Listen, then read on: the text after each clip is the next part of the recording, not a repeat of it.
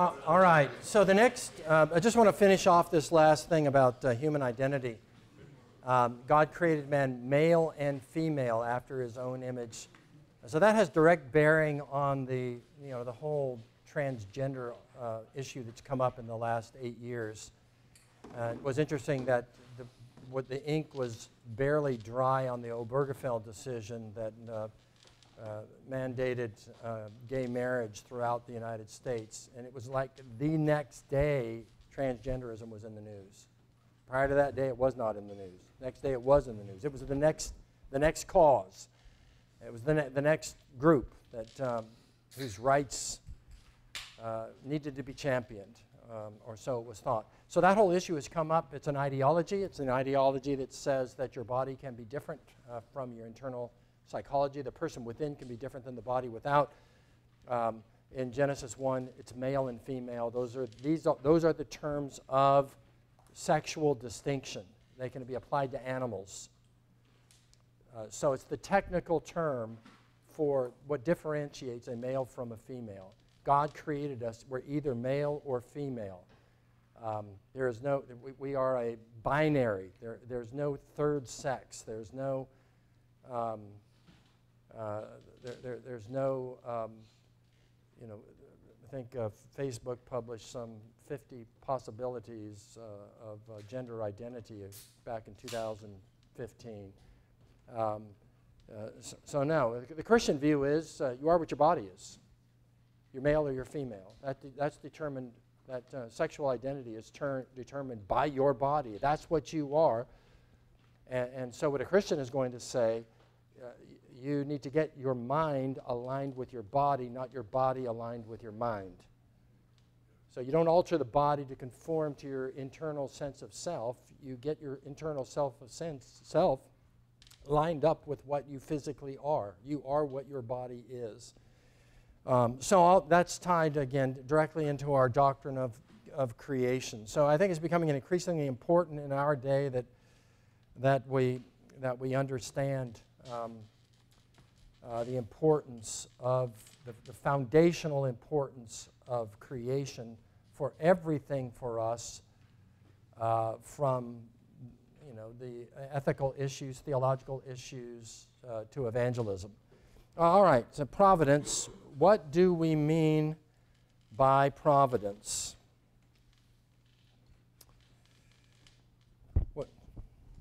Anybody want to just answer that? What do we mean by providence? The decree of God's work, whereby all things are directed to the praise of His glory and the good of men.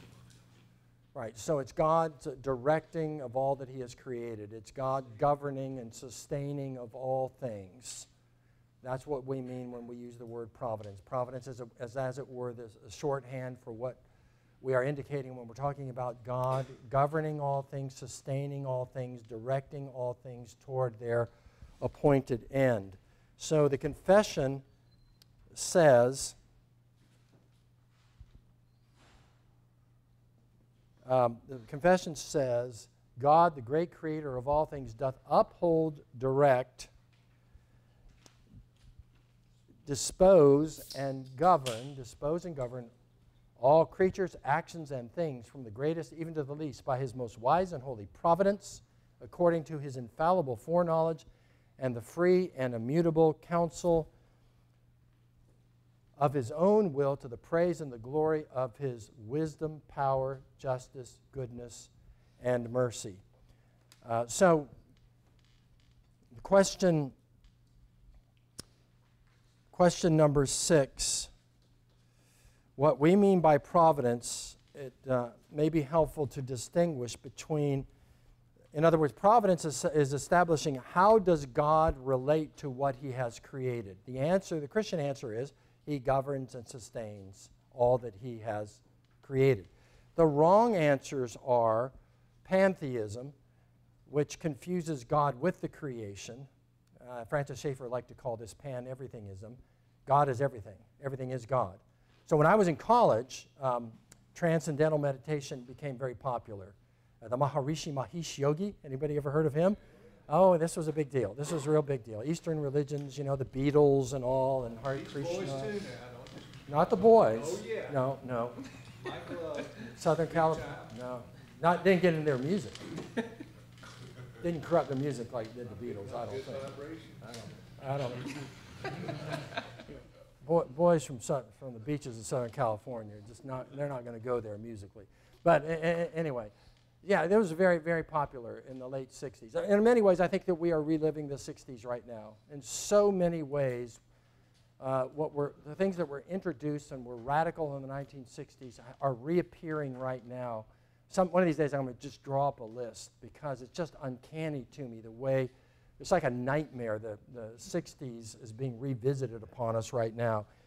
But the Maharishi Mahesh Yogi introduced transcendental meditation. It was like the camel's nose of Hinduism into the Western world. And what he said, which to me was just hilarious, you know, my little 20-year-old self, a college student, I just thought, I mean, how do people keep a straight face with this stuff? He said, I am that, thou art that, and all this is that. That's it. That. Everything is that. Everything is, in other words, everything is the ultimate substance of reality. We have emerged from that reality, and our doing so is actually a negative development, and one day we will be reabsorbed into the eternal that, the eternal and lose our distinctive individuality, which they see as an aberration. You know, that's why, you know, in the East, if you are a nail that is poking up from the wood, in the East, they are going to take a hammer and hammer you back down so that you don't stick out anymore. It's all connected philosophically. I wish I was better at convincing people that everything ultimately comes back to philosophical, theological fundamentals. Even, you know, Sunday night introducing aesthetics and fashion and all of this. These are all expressions of a theology, of a philosophy. Ultimately, they develop out of a framework, of a worldview framework that is moving in one direction or another. So pantheism is the idea that everything is an extension of the substance of God. And one day, everything will be reabsorbed into that eternal substance and lose its individuality. Everything is God. Hence, sacred cows. Hence, a plague of rats. You know, in India, India is Hinduism in so many ways. Deism. Deism is the clockmaker's, watchmaker's view of God. God is confused with the creation. With deism, God is excluded from the creation. He creates the world, he winds it up, and then he just lets it go. He walks away from it. And so God sets up the principles and laws by which the world is to operate, and then he removes himself entirely from it. He is utterly inaccessible. He is uninvolved. Prayer is useless. There's nothing supernatural. Miracles cannot occur. He's not governing things. He's not sustaining things. Everything is holding together through the operation of impersonal laws that he has established. So he's entirely separated from creation. Christian theism says that creation is from God, but it's not a part of God. It is separate from God, and that the creation, however, is continually upheld, sustained, and governed by God. The creature-creator distinction is fundamental to Christianity. The Creator is not ever to be confused with created things. He is absolutely other. Transcendent and immanent. Yes, good point. Transcendent and immanent. So transcends everything. He is wholly other, and yet immanent through his Spirit and particularly in the incarnation of Christ. So actively involved in the creation, governing, sustaining. So what we call natural law, I think the right way to see it as a Christian, natural law is describing the ordinary way in which God acts. And because he's faithful, those laws are reliable. What do we call it when he violates those natural laws? Miracle. Yeah, that's one of these questions, isn't it? It's a miracle. I think the deism is also quite compelling for a lot of people these days too. Not that they would identify themselves as deists, but the notion, people use this escape hatch of, I'm an agnostic. I kind of say, there probably was some God that created things, but he's inaccessible. He doesn't have anything to do with my life. It's pretty compelling for, I don't know, I feel like a lot of people I work with, professional class folks.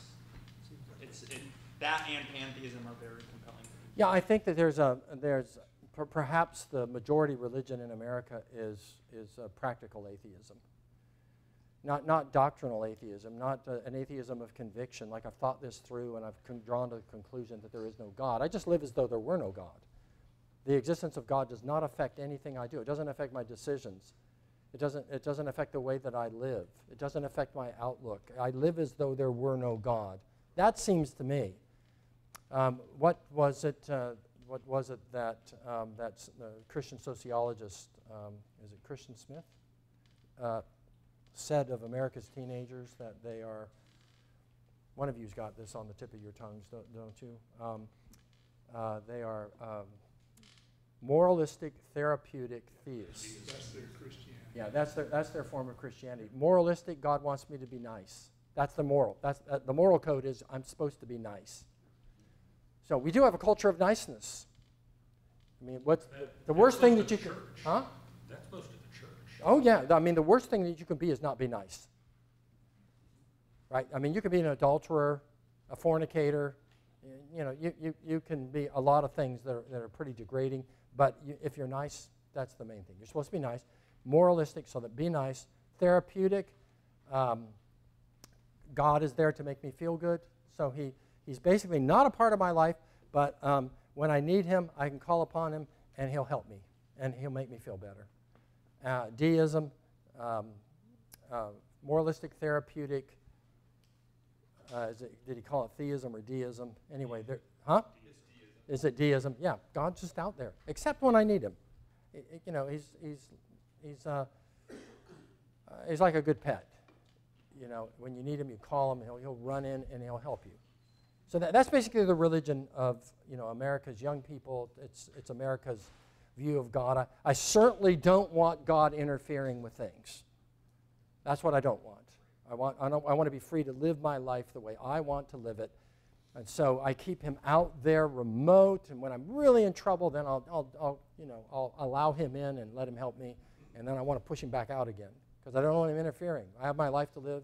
I'm the captain of my own ship. I want to go my own course. I want to go my own way, and I don't want any interference from him. Okay. Lewis again. We don't so much want a father in heaven as a grandfather in heaven, a senile benevolence who likes to see the young people enjoy. Oh, you got to send me that quote. That's a great one. A grandfather in heaven. Yes, Charlie. They may be right, though, because we learned earlier that God passes by those that are not chosen.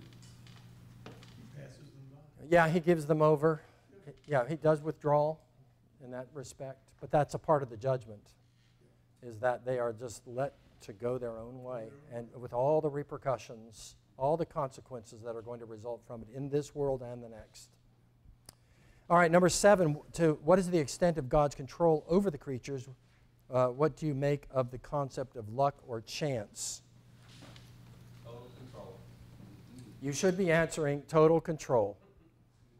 Back to the decree, whatsoever comes to pass. Luck or chance, those words are not a part of our vocabulary. We should not, I think our language should line up with our theology. So I don't think we should be saying good luck to people. I think we should say, God bless you. I think that we should find something. Huh? Excuse me? Providential blessings was what Kyle taught me when he was here. Kyle did? Yeah. They're hard things to root out. Fortunate, unfortunate. We use them all the time. Yeah, so at some point, I'm wondering about with unfortunate, if that has gotten remote enough from the concept of fortune that it can be utilized. But you're right, the root of it is fortune. What determines the outcome of events? Fortune does. Chance does, not God. Things don't happen as he ordains and determines they should. They happen, if you, a Christian, if I walk out the door and I step out into the lane and somebody comes, wheeling around the corner and runs me over and a paraplegic as a result of that, is that just bad luck? I think that's what most people would say. It's bad luck. They would, it's what a misfortune. Excuse me? Bad driving. Yeah. But a Christian is going to know that ultimately that happened by the hand of God. And so there was a purpose in it. And that's really the key thing here, is that do we know as Christians that as life unfolds, that what comes to us by the hand of God, and it is for our good always, our eternal good, not our immediate good, not what I perceive to be good at the moment, not what pleases me or is pleasant or desirable, or what I would have planned and wanted, but do I have the confidence it's for my ultimate eternal good? Yes, we know that. We know that because God is wise. We know that because God is good. We know that because God is all-powerful. He could have prevented it. He didn't. He permitted it. He allowed it. He ordained it. And He is good, so it's for good reasons, and He's wise, and so it was the best course of action. It was better than the alternatives. But we need to stop short of trying to read the tea leaves and what was God trying to tell you when that driver... I agree. Good point. I think that typically the reasons are beyond discernment, and I think you have to be happy that the prophet Isaiah says, "Surely you are a God who hides Himself." Yeah. The end of Romans 11. His ways are inscrutable. We don't know. I always go back to my broken leg, and people get tired of hearing of it. I'm sure 5 months in a body cast and all that, in a hospital bed. Why did that happen? I have no idea why that happened. I mean, I could guess at it, but I don't know. I don't know. I don't have the mind of God. I think I'll find out in eternity, but I don't know right now. And I think lots of life is events are just head scratchers. You don't know. You don't know why things turned out as they did. As a Christian, though, it's the hand of God, and God is good, and God is great, and God is wise. Yes. But a very slight percentage of the time, if you put yourself out there, He shows you. He just lays it right out in front of you. You wanted this, you didn't get it, it went right downhill, you tried to do that, and then I had to take care of it at the exact right time, so the glory goes to me. I think you're right about that, but I also think there's a lot of times when we're just baffled by it. I think especially tragic events, we're just baffled. Well, Why? This is... and the most mature Christians struggle with these things. My sainted mother-in-law, she would say, Dale and Alice Jean were down at the Skid Row mission, working with the poorest poor people and drug addicts and all of this and alcoholics. And while they were doing that, their house was robbed. Why would God allow that to happen? That just troubled her enormously. And for me, it was kind of a head scratcher. And I would say respectfully to my mother-in-law that, we don't know the purposes of God, but we know that He's good. We know that He's wise, and we know that it could have been other than it was. So He has a purpose in it. This is not happening by chance. It is not misfortune. Fortune is not against us. All right, let's keep going here. Number 8, what misconceptions does 5:2 guard against? How do you respond to the charge that this teaching makes robots of us? So 2 says, although in relation to the foreknowledge and decree of God, the first cause, all things come to pass immutably and infallibly, yet by the same providence, in other words, they cannot but come to pass. That's what is meant by immutably and infallibly. Yet by the same providence, He ordereth them to fall out according to the nature of second causes, either necessarily, freely, or contingently. So the reality of second causes is being affirmed. So why did, we talked about this at the prayer meeting this morning. Things are overlapping beautifully at this moment. So why did the pin just fall? I can describe that several different ways, all of which are true. It fell because of the decree of God and the providence of God in making the pin fall. That's true, because he upholds all things, because he sustains all things, because he governs all things. So the pin fell because God ordained that it should fall. Why else did it fall? It fell because Did you just thwart God when you caught that? because whatsoever, I didn't. It also fell because there's a law of gravity. So that's the second cause. It also fell, so it fell because God ordained it. It fell because of the law of gravity, and it fell because I released it. So there's agency. There's kind of the agency of law. There's the agency, my agency, and then there's God's ultimate causation. All those things are true. So what happens if you deny second causes? You become a fatalist, or you deny God. You end up with a scaled down God. You end up with a God who is not God. So what fatalists are saying is it's all up to God. So when I was in England, there was a missionary who was studying at Trinity College who had been in the Islamic world, and her child, in their undoubtedly very impoverished situation, infant, had rolled over into the fire that was in the middle of their room, their house, their hut, whatever exactly it was, and burned to death. And this missionary said, the woman said, the will of Allah. Just almost the will of Allah about it. So that to me is fatalism. There's nothing you can do about it. It's just the will of Allah. There's no more to be said about it, as though human agency was irrelevant, as though we weren't responsible for what we do or accountable for what we do or active agents in bringing about what happens. So you that make extends to their view of salvation as well. That's right. On the razor's edge, whatever Allah. Yeah, that's right. Because ultimately, you enter into heaven according to the will of Allah, and they will not even say it's by being a good Muslim, and even works. Well, they say you got an advantage by good works, but ultimately it's the will of Allah is the ultimate in the end, and so there is a fatalism in that world. Christians have always said, affirmed the reality of second causes. We are not fatalists. Yes, question. Would the Stoic philosophers agree with that as well? Just a more fatalistic worldview? Would that be consistent with Stoicism? I don't know enough about Stoicism to say. I don't know, is that the underpinnings of Stoicism? I know that you're just supposed to endure whatever happens and accept it bravely, but is that because these things are unavoidable and you need to just face that you live in a universe where things are programmed and they're going to happen and there's nothing you can do about it? I don't know. I don't know about Stoicism to answer that question. So second causes, they necessarily, that's that.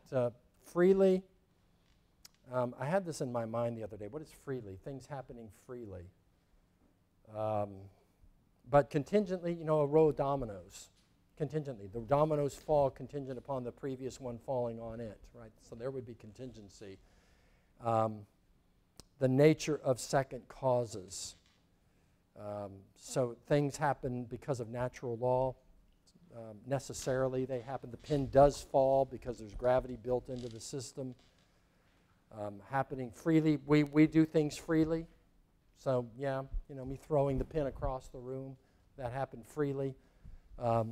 Contingently is a series of events, one depending upon the other. Those are all, and the point is, these things are all true. Simultaneously, we can talk about these things. These are the different perspectives from which we can view events. They happen by the hand of God. They happen because we do things. They happen because there are natural laws in the universe that God has established. So if you drive your truck out on the ice in Wisconsin in May, when the ice is thinned out, Happens way before that, but we're with you. okay? Don't push the details of my analogy. Your truck may end up at the bottom of the lake. Maybe you do. Yeah, my daughter Sally, she's a Georgian, and she was up, her in-laws have a place on the lake in Wisconsin, and it's just absolutely stunning to watch these pickup trucks driving out into the middle of a lake. There's little pine trees for, street corners, and they plow them, actually. The guys that go out there have little trucks that plow roads in the snow so you can get out there. It's pretty hilarious that they prefer to sit in a 4x4-foot wooden place out in the middle of the cold, looking at a hole in the ice than they would be in their house, relaxing. Yeah, fun. Number 8, what misconceptions, robots. We don't have, we're just puppets on a string. Nothing we do makes any difference. We have no agency. That's being denied by second causes. So the God who ordains the ends ordains the means to the end. That's a note I want to get across. He ordains the means to the end. The means of the pin dropping is my lifting it up and releasing it. So that if God ordained for the pin to drop, he didn't ordain it. And so because I failed to do it, as I'm talking here in the middle of this, you all are looking forward. Suddenly the pin goes up on its own because I neglected to do what God had ordained, and it dropped itself. No, he ordains the means to the end. So the means and ends both are of providence, ordained and directed by the providence of God. All right, That's why Calvinists evangelize. Yes. That's why. Yes, and that's why we pray. So we'll get to those, but that's why we pray. Is pray a means? Yes. Is it a cause? Yes. Is there causation and agency in prayer? Yes. In evangelism? Yes. Does God ordain who is saved and who isn't saved? Yes. Like everything else he ordains. But does that deny agency? Does that deny second causes? Human causation? No, it doesn't. Number 9, how many questions do we have here? 14. All right. Number 9, what do we call it when God works without, above, or against ordinary means? We call it a miracle. So paragraph 3, God in his ordinary providence maketh use of means. Again, this is the point of the pin. The pin drops because he makes use of my grabbing a hold of the pin, moving it here, and letting go of it. In his ordinary. So I hope you will develop a love for this very, very, very Presbyterian word, ordinarily. That leaves God open to do whatever he wants, but we don't fail to recognize that here is what he ordinarily does. Ordinarily, he makes use of means. So every once in a while, like Paul on the Damascus Road, he'll shout out of heaven at someone and save them.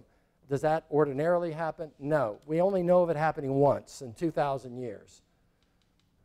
Can he do that? Of course. But ordinarily, we shouldn't expect it. And we shouldn't plan our lives on the basis of extraordinary things, rather on God's ordinary ways of doing things. So ordinarily, God maketh use of means, yet is free to work without, above, and against them at his pleasure. And when he does, we call those miracles. All right, next question, 10. What does the confession have to say about the permissive will of God? This is so good. Question 4. The almighty power, unsearchable wisdom, and infinite goodness of God. There's our trio again. Did you catch it?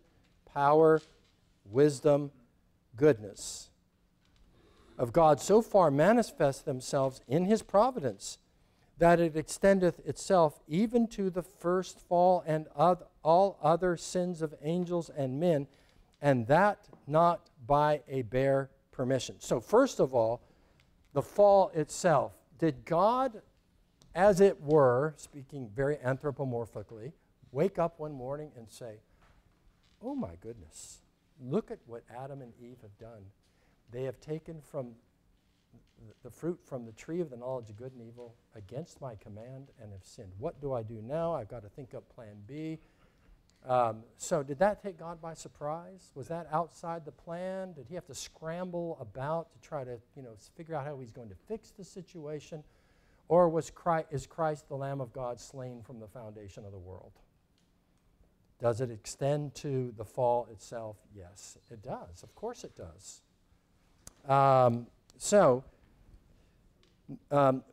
Extends not by a bare permission.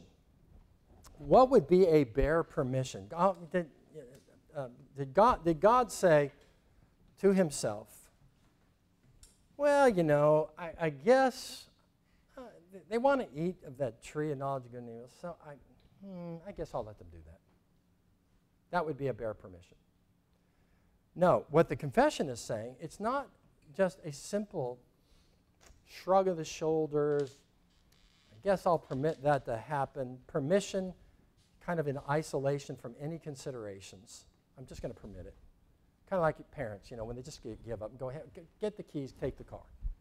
You just finally just give up and go and suffer the consequences. No. Not by a bare permission, but such as joineth with it a most wise and powerful bonding and otherwise ordering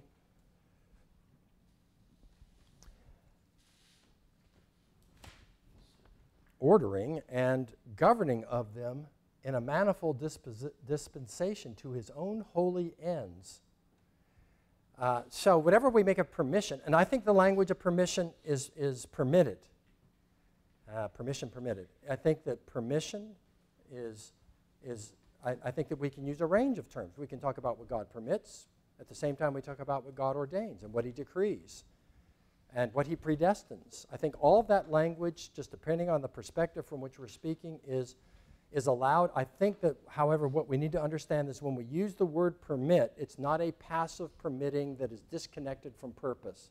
It's permission with purpose, always. Permission with purpose. Why does he permit? He permits because it suits his plan and his purpose. The hardening of Pharaoh's heart feels like such a good example. God hardened Pharaoh's heart. It was a wickedness that Pharaoh was hardening of his heart, but the source was from God. Yes, and it's even better than what you're saying because it's stated in three different ways in Exodus. It says, Pharaoh hardened his heart. There's human agency. He's responsible. He has a hard heart. Why does he have it? Because he hardened his heart.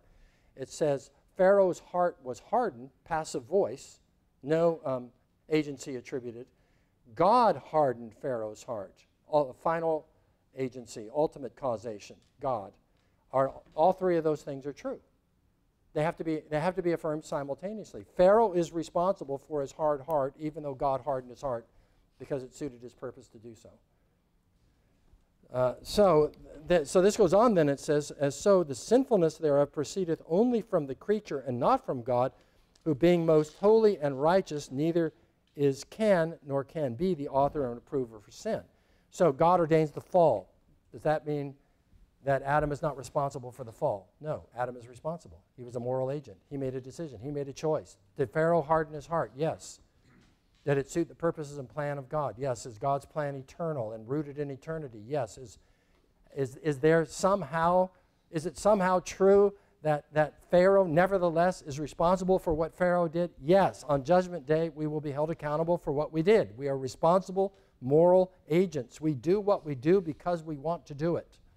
When we get to the chapter on the will and free will, we'll talk about that in more detail.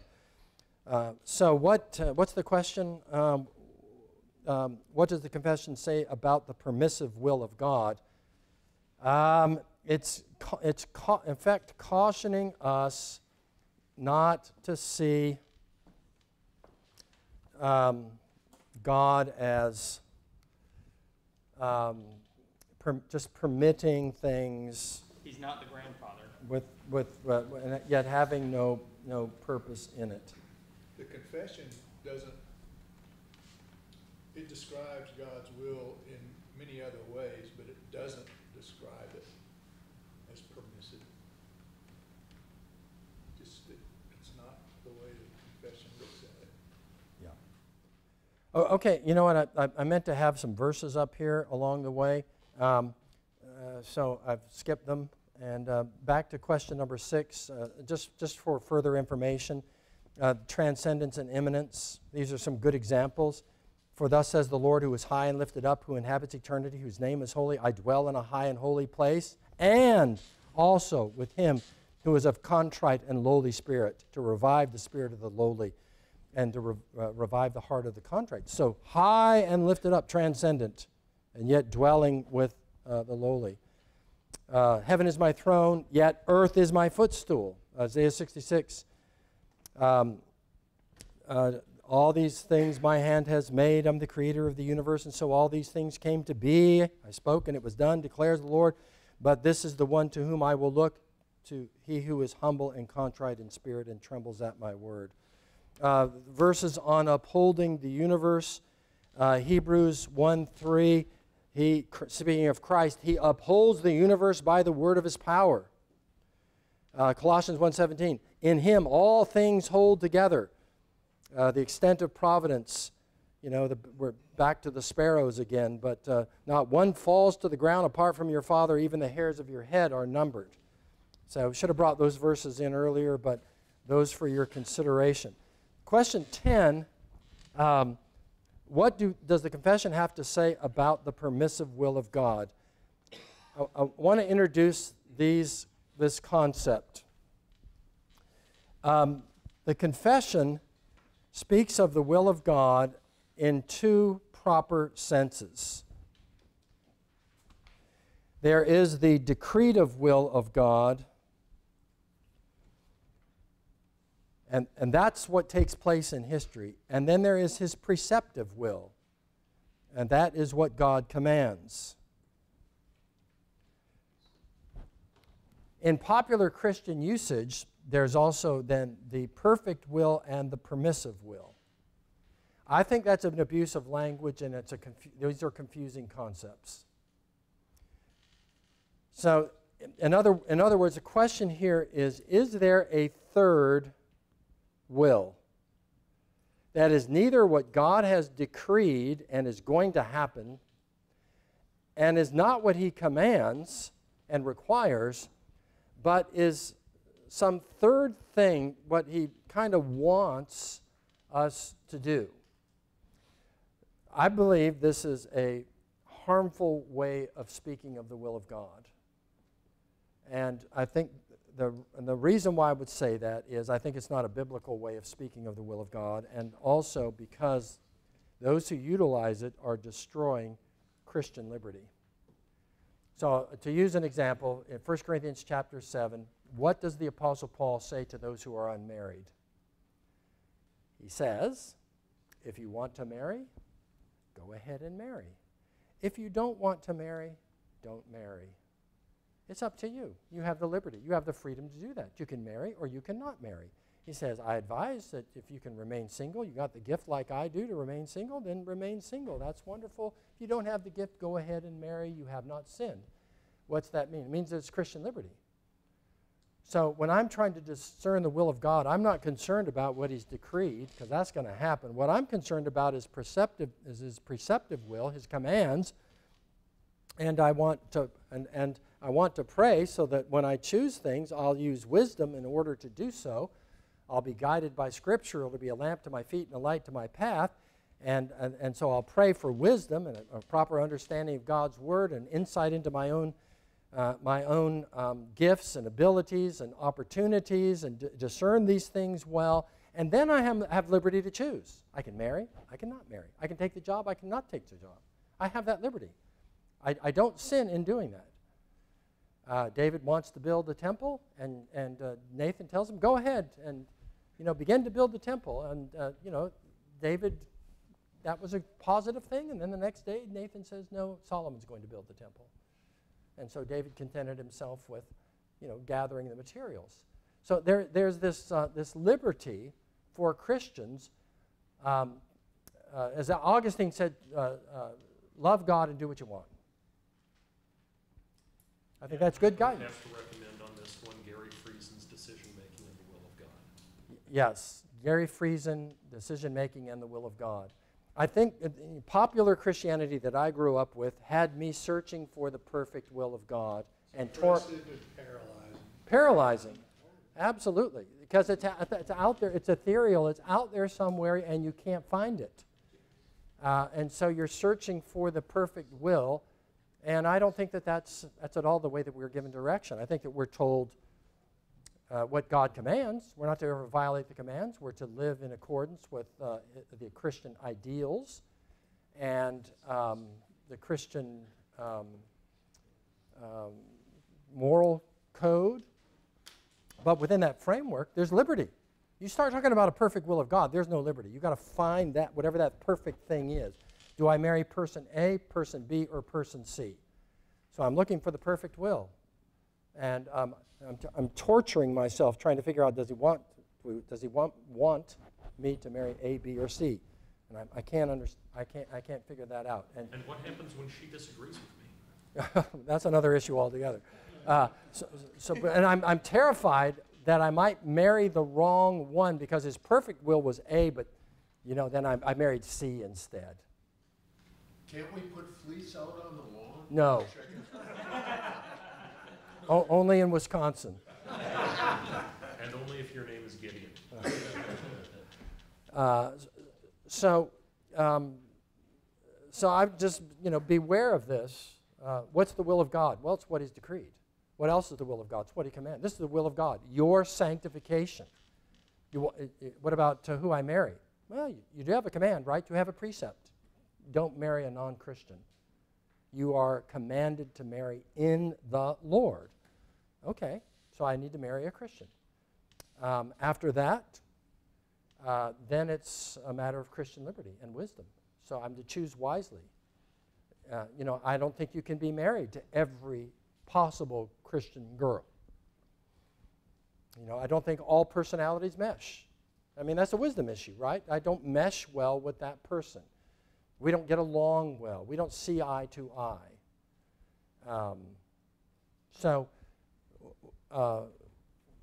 What I'm to do is I'm to use wisdom. I'm to pray for wisdom. I'm trying to discern the path of wisdom, the one for whom I am best suited, understand her, understand me, make a decision. Christian liberty. I like her the best. Marry her then. And enjoy your Christian liberty. So that goes back to the use of means. Yeah, the means of prayer and the Word of God. So somewhere in all these notes I've got a long list of all the uses of the will of God in the Bible, in the confession, to try to demonstrate that these are the only two ways in which the will of God is used in the larger catechism. The shorter catechism is these two ways, what He decrees and what He commands. There is no third will that we are to try to discern. These are the secret things. Deuteronomy 29. The secret things belong to God. He's not revealing the secret things, the hidden things. There's what He's revealed and commanded, and then there's what He's decreed, and then there's Christian liberty and Christian wisdom. And then that's how we make decisions, is based on those things. And I think in the process you can have a very strong sense of what that means, that this is what I am to do. Like when I accepted the call here. And a very strong sense that this is that's the sense of oughtness, the hand going in the glove. First time I led a Bible study, absolutely terrified, and prepared like a madman, and went, and it was in the rival fraternity house. I was a beta at USC, a drunken beta, as they called themselves. I was a teetotaler. And so the SAEs, I went to their house and led the Bible study, and that was exactly the experience. Felt like the hand going on the glove. And I just realized, I think this is what I'm meant to do. I think I'm called to do this. This was suited, this fit me, this I felt was the thing that was meant for me, that I was made to do, gifted to do, called to do. Okay, so I think that they're going to have that certainly you can have that very strong sense of oughtness, but that's not the same thing as trying to divine this hidden. So there are people actually terrified of the permissive will of God. Well, He permitted me to do it. And, God permitted me to do something that was absolutely disastrous. Not against His commands, but turned out to be disastrous because He permitted me to do this thing that was not contrary to His commands, but was not His perfect will, and I did it, and so now I'm suffering the consequences. That's what's paralyzing. That's what just absolutely paralyzes us, is if we think that, God may permit me to make a terrible, terrible decision that nevertheless is not contrary to what he commands or the Christian ideals that we find, the fruit of the Spirit and the Beatitudes and so forth. On the other side, some people justify all sorts of kind of wild decisions. They say, well, I sensed God's will in some path that they took, as if they can have insight into something that they have no insight into. We're into decision making now, and so let me just say, I can't resist this stuff. Two of my best friends, they were actually brothers, and they were world-class swimmers who won Olympic medals and national championships, and they were both very charismatically oriented, and they married who they married because God told them. Both of them ended up divorced. God told them, yeah. So how do you argue with that? Well, that's it. People say that usually to stop any kind of reasonable argument or discussion. Right. There's no response to that. God told, well, I mean, who am I to argue? And I just, in one of the cases with the brother that I really knew was one of my best friends, I just said, Joe, what? You two are a bad match. She is a difficult, difficult woman. What are you doing? And he was just a typical guy who was totally oblivious to female feelings and all of that, just kind of just one of the dudes, and I just, she was like a high style, he was just a plain guy, just give me my food and we'll watch the television. And we lose too, when we're talking about Christian liberty, that wisdom is a moral imperative. Yes. Part of following God's commands is act wisely. Yes. And that gets missed. Yes, you are commanded to be wise. And in this case, and that means seeking out the counsel of others. And I knew him well, and I knew her well, and I went to him before the wedding, and I said, Joe, don't do it. You are a bad match. She's this high-style female, and you're this guy that wears a T-shirt and cutoffs. And that just was emblematic of the whole way of life between them. And I just thought, this is going to, and it was. I actually lived with them for a summer as I was interning at a church up in Northern California. And man alive, the combat between the two of those, and they were not married for very long, and the disdain for each other, because he's Joe, and she's high style, and the contempt. Yes. So how can we better say that? Because if it seems that if we're paying attention to what the Lord's doing around us, to see the way that we should go just by observation and wisdom, of course. I think there was an example one of these evenings where we acknowledged the apostles said something along the lines of it seemed good to us that we Acts should 15. go. Yeah, and I'm not saying like that's the permissive will of God, but what would be the better way to articulate that, to express to someone, I think I'm following the Lord here. I'm not trying to make the trump card move. Yeah. No, I think that's the great example. Even the apostles, who are agents of the direct revelation, when they make the decision at the Council of Jerusalem, they say it seemed. There's a tentativeness. They're not absolutists. They're not saying, God told me. They're not saying, thus saith the Lord. So the decision is actually a compromised decision in Acts 15. It's a wisdom that is trying to accommodate factions. And so it's the path of wisdom that they choose, where they say, okay, there's nothing wrong with this meat offered to idols, but because of Jewish scruples, let's refrain from the meat. Of course, you can't commit fornication. That's out. But and in the meantime, abstain from meat that's offered to idols. So if I propose to a woman and she says, well, why do you want to marry me? I should say, oh, it just seems like the right thing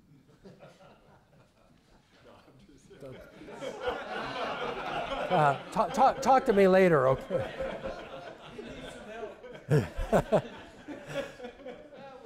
All right, number 10.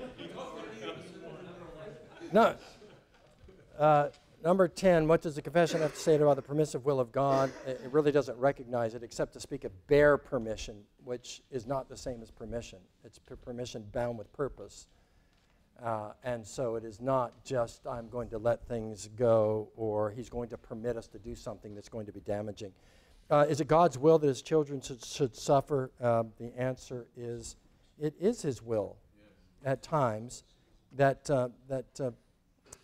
people should suffer. The most wise, righteous, and gracious God doth oft times leave for a season his own children to manifold temptations and the corruption of their own hearts, to chasten them for their former sins, or to discover unto them the hidden strength of corruption and deceitfulness of their hearts, that they may be humbled, and to raise them to a more close and constant dependence upon for their support upon himself, and to make them more watchful against all future occasions of sin and for sundry other just and holy ends. Back to Psalm 119, it was good for me.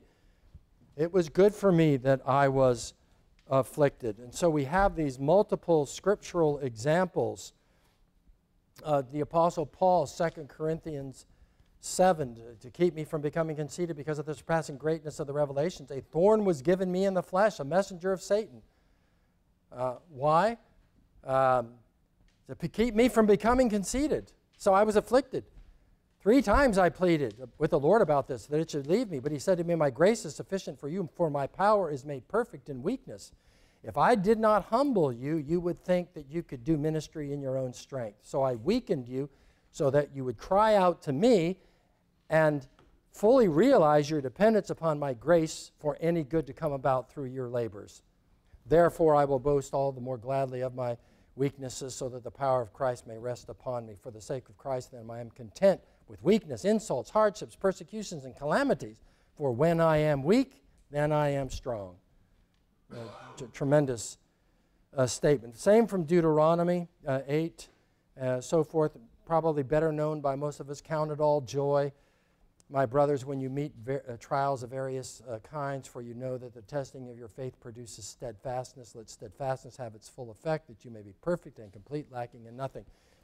Malcolm Muggeridge, the Christian convert late in life, who was a writer for Punch magazine, a satirist, and for most of his life, and a socialist, and just a hedonist, said he looked back over the whole span of his life and realized that there was nothing in his entire life that he learned of value except in the context of suffering. I thought it was a really profound statement, but he could recognize that. Same stuff is being said. Psalm 119, verse 71, good for me that I was afflicted. Romans 5, 3-5, same progression. Through suffering, here are all the good things, the benefits. Hebrews 12, 3-11, our suffering is presented as God's discipline. It brings forth the fruit of holiness in our lives through suffering. And also 1 Peter. All right, 1 Peter 1, 6-7. What is the goal of God's dealings with believers and unbelievers? What I am getting at here is the fact that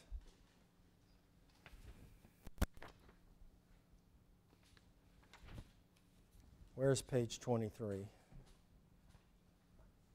Here it is.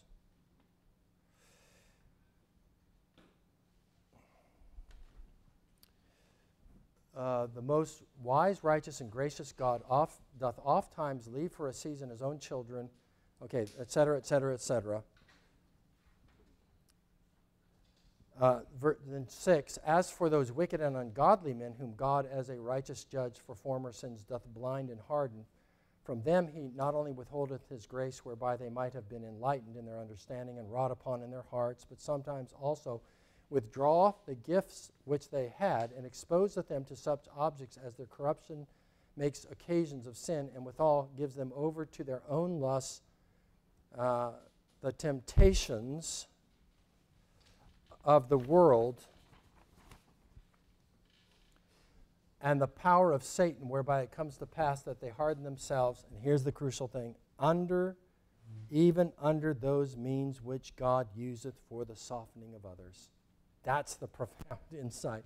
So the same thing, the car accident, I get run over, I'm paralyzed. One person is going to lie in bed and shake his fist at God and blaspheme him because of the accident. The other one is going to bow his head in humble submission. Same event, entirely different responses. God's purposes are different with respect to the godly and with respect to the ungodly.